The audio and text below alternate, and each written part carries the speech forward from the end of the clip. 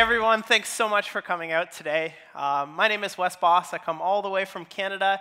I did actually grow up learning French, so if you want to try to talk to me in some French Canadian, I might be able to understand.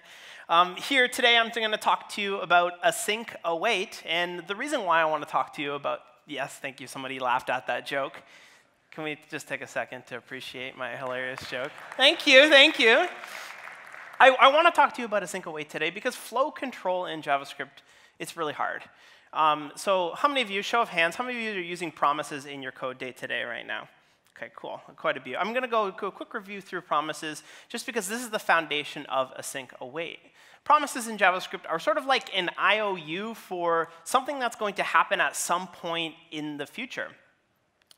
So this could be an AJAX call returning data. This could be accessing a user's webcam once they hit the allow button on the little pop-up that shows. It could be resizing an image. The point is that all of these things take time. And with promises, we simply kick off the process, and then we move along with our lives. We only come back to that thing when we need to deal with the data. So, but why do we do it this way in JavaScript? And that's because JavaScript waits for nobody. It simply, everything in JavaScript is asynchronous, meaning that we kick off the process and we come back to it when we have to deal with the data or deal with the response. So let's relate this to real life, something that maybe you did this morning, which you want to make coffee, you want to drink your coffee, you want to cook your breakfast, and you want to eat breakfast. Would it make sense to finish making coffee before you can even start cooking your breakfast? Would it make sense to make the coffee, drink the coffee, and then once you're done, then you can go ahead and start making your breakfast? No, that doesn't make sense. We want to really just kick off the process of making coffee and then come back to it and deal with the result accordingly. So how we sort of dealt with this in the past was something called Christmas tree callback hell. And we would write code that looks like this. We've all written terrible, terrible code that probably got a little bit more. It looks like a Christmas tree if you go on the side. What's really cool about that is that promises allow us to start writing code like this, where we can run our functions, make coffee, make breakfast, and they return a promise, not the data, a promise that the data will come at some point in time. And then we can use .then to listen for the data actually coming back. We can take it one step further and sort of wrap it in a mega promise by saying promise.all, and that will allow us to wait until both of those things are done until we go forward and deal with the result. In this case, eat our breakfast and drink our coffee. Another example, let's say we were building a little animation library where we want to do one thing after another. Well, rather than doing the callback hell on the top, what we can do is kick off move to, which will return a promise, and then we can chain our .thens by returning a promise from each subsequent one. So this is really exciting because a lot of the new browser APIs are being built on promises. So we've got fetch, where you can fetch your data, then that will come back, we convert it into JSON, and then finally deal with that data at the end of the day. We can use a library called Axios, which is really exciting, where it has some, it's kind of like fetch, but it has some really good built-in defaults where we don't have to have that second then chained on the one. There's many, many more browser APIs, payment requests, dealing with credit card data in the browser, get user media, getting access to the webcam, web animation API. All of these things are being built on standard promises. It's really easy to make your own with promises as well. So here we have a function called sleep where it takes in the amount. And the way a promise works is immediately you return a promise. And then what you do inside of that promise is you either resolve it when things went well, or you reject it when things didn't go well. So in this case, after 500 milliseconds, we're going to resolve it with some data. Or if it's less than 300 milliseconds, I'm going to reject it because that's too fast. And what that will allow us to do is a little bit something like this, where we can write our code, and then we can chain then on it. And by returning a new promise from each one, we're allowed to keep going and chaining that code along the way. We get it. Promises are really, really great, but the then, I'm not happy with it, right? It's still kind of callback-y.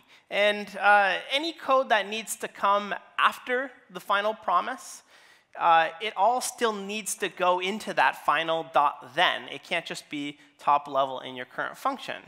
This is where Async Await comes in. It sort of saves the day.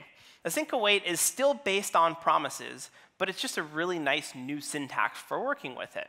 So we looked at this example earlier where we went from callback to promise base. Well, what we can do now, if you look at the bottom here, is we can simply make a function by tagging with async, and then inside of that, we simply put the await keyword in front of each of those functions, and that will simply sort of pause the function from running. It will wait until that promise resolves, until it moves on to the next line of code.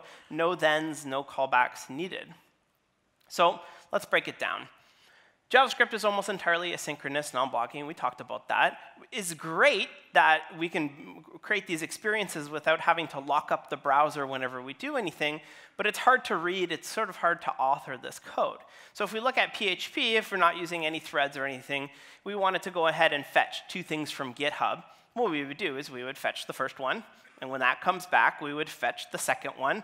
And then when that comes back, we have both pieces of data, and we can go ahead and use them. Reads really nice, top to bottom. Not so great, because why am I waiting for Wes to come back before I go off and fetch the Scott?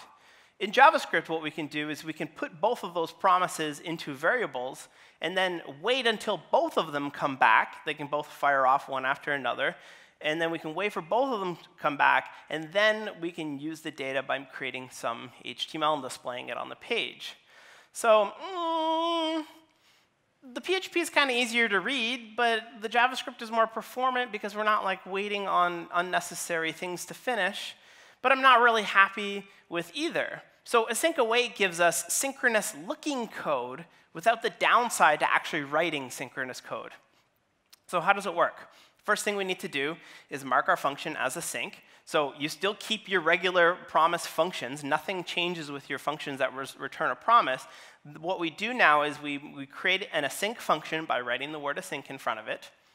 Then, when you're inside of an async function, you simply just await things inside of it. So you can either just await the sleep function, and that will just wait until the promise resolves. Or if you care about what's coming back from that promise, maybe it's some data from an API, then we can store that in a variable. So really, it's the best of both worlds. Let's take a look at another example here. So in this case, I'm sticking it into a variable, and that's another way that we can write it. And here I'm doing the PHP thing where I await axios.get, and then when that comes back, I'm going to await the second axios.get. That's kind of slow. We don't want to do that, right? So what we can do is we can simply await promise.all, and by passing promise.all our other two promises, we sort of make one big mega promise that we can await for both of them to finish. So one takes 1 second, one takes 2 seconds. It's going to wait the full 2 seconds before we go on to the next line of code. Now, that's great, but if you've ever seen any examples online, the error handling starts to ugly it up. So let's look at a couple options that we can use for actually working with error handling. First option for error handling is just don't write bad code, and you don't have to handle errors. I'm joking. Don't actually do that. You always have to handle your actual errors. Really, the first option is, and this is probably likely what you have seen online if you're looking at any examples, is use a try-catch. So just wrap everything in a try-catch, and you're going to be nice and safe. And the way that that looks is you have your async function. You give yourself a try, write all your code inside the try, and then if anything happens inside of that try, you catch the error in your catch, and you deal with it accordingly. Second or third option is a higher order function, which is kind of cool because you can chain a .catch on async functions.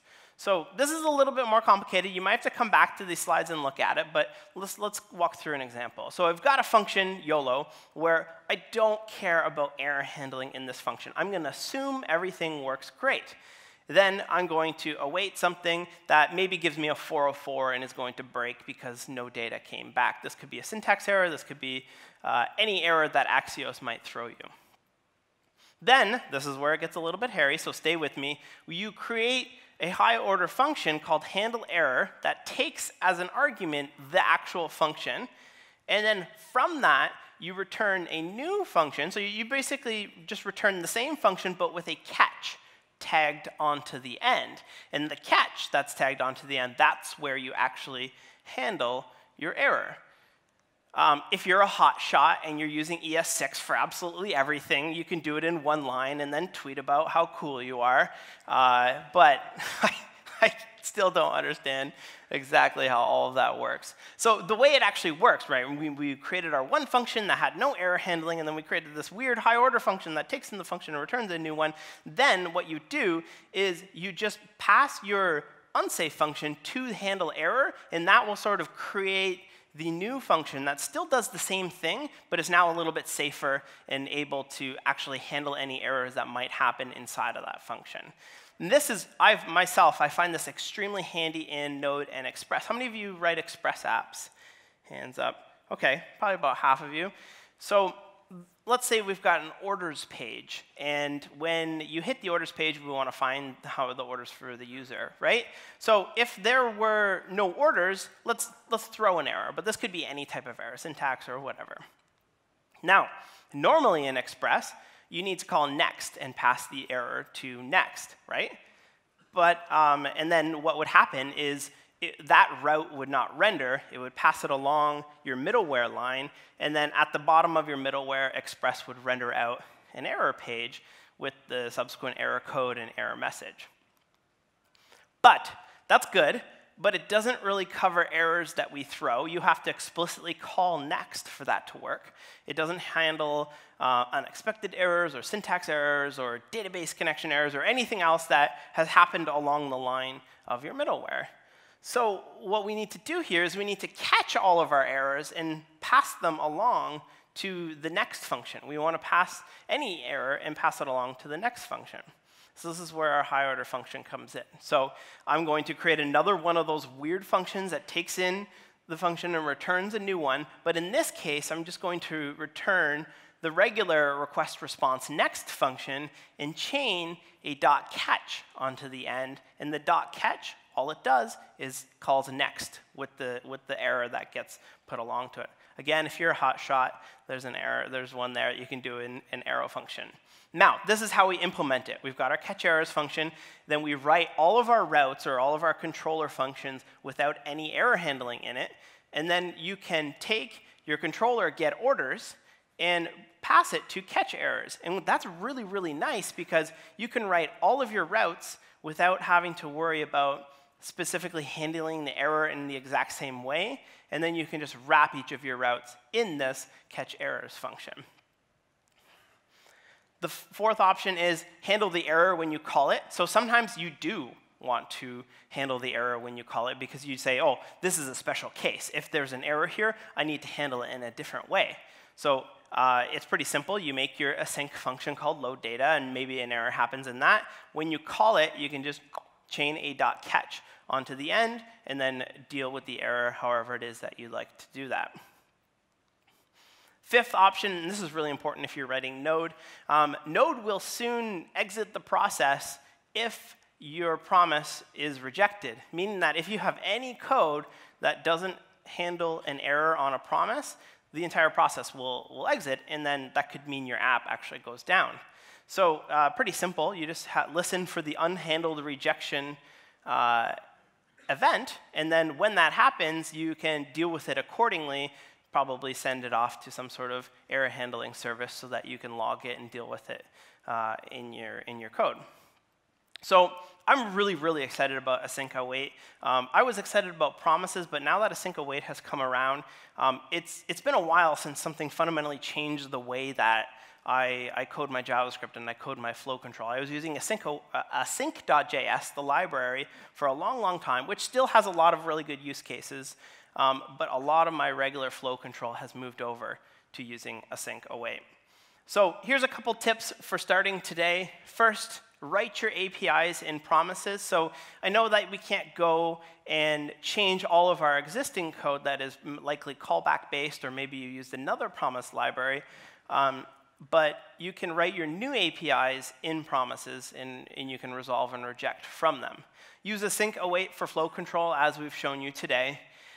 Convert older APIs with Promisify. So there's a bunch of different libraries out there, and Node even now ships with something on the util package, which will allow you to take any standard callback-based function where the error comes first and the callback comes second, and you can just convert that to return a promise rather than having a callback. And that's really nice because if you're dealing with any older APIs or you're dealing with a library that's callback-based, you can still use it with Async Await.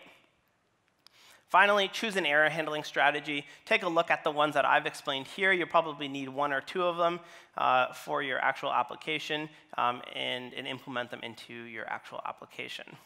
So I want to encourage you, give Async Await a shot. I'm really excited about it, and I think it's really going to change the way that you build your application. Thank you so much.